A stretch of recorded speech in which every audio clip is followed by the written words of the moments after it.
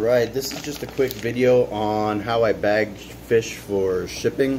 I'm actually going to drive these fish up to San Jose, so this bag will end up looking like this bag. Koi angelfish.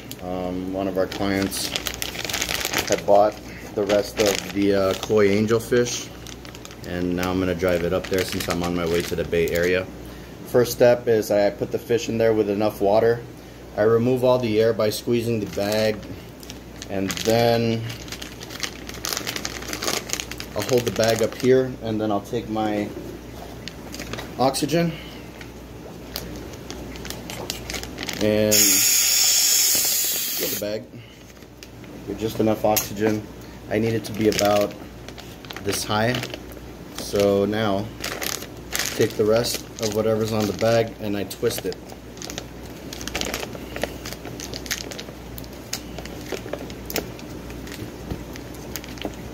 Twist it, and then I make a loop just like this. Take my rubber band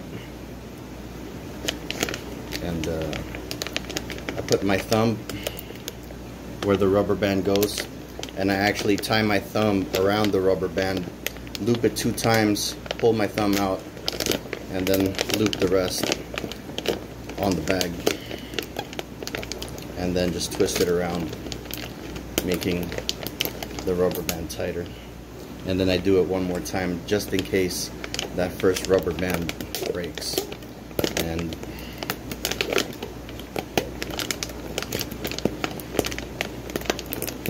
so that's what the bag looks like with just the rubber band.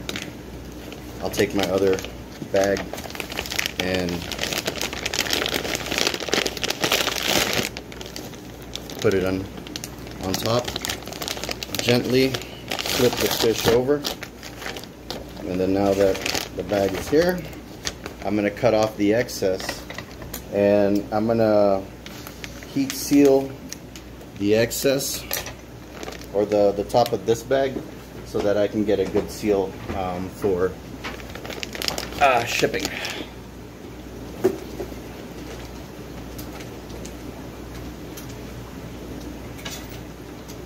After sealing the bag, this is what it looks like, and these guys are ready to go.